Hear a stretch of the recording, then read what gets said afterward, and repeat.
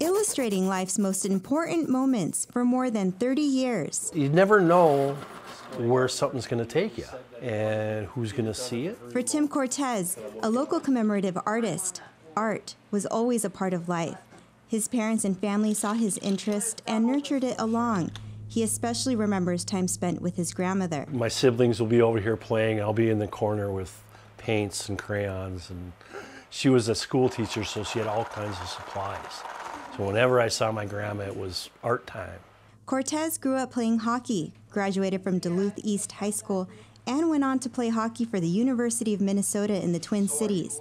His love for sports was at the center of his career as an artist. I started getting commission work from my friends who are playing now in the National Hockey League, who have won Stanley Cups and who are getting inducted into Hall of Fames and stuff. They said, hey, Tim Cortes is an artist. Do you think you might want to have him do a commemorative piece for you?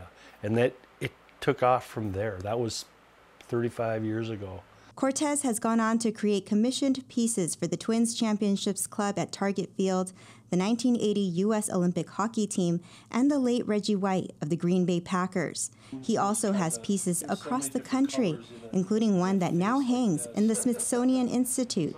It was commissioned for the 30th anniversary of the John Bear Grease Sled Dog Marathon. The fine folks at the Smithsonian saw that up at the Iditarod and asked me if they could include that in their permanent collection. Absolutely, you can.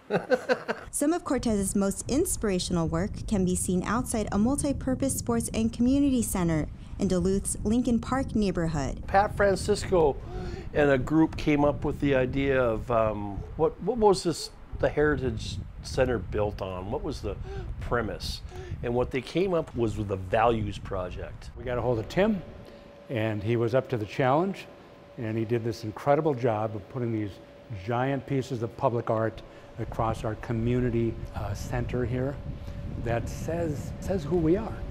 You know, it says this is who we are. Francisco hears from a number of people in the community who want their children to be great athletes, but what they really care about is building character. Do they have a sense of commitment? Are they a team player? Do they have integrity? Do they have courage? You know, that's what we hope for our children. That's what we hope for our grandchildren. That's what we hope for our community. That's who we are. So we've had a lot of great reaction. And of course, they look and see who did the work. And of course, Tim Cortes. Cortez hopes those values will shine through on some of his recent work. 5 wall murals for his alma mater, East High School, with one already completed in 2018. They have a big atrium in there with huge wall space. So what they wanted was East High School through the decades. So each piece will be a decade from the 50s on. So they commissioned me to do that all the way around. It's a 5-year-long process. Probably longer now because COVID really set us back 2 years. It was supposed to be one a year every year. But I'm working on one for the end of September right now. Cortez says his success could not have been possible without family by his side, especially his 2 children and his wife, Kathy. Thank God my wife believed in me and stuck with me, because there was times when it was tough. But we kept pushing along. You got to keep working. Keeping memories alive through art.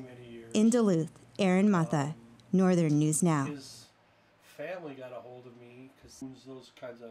There's so many different colors in a face like this right here.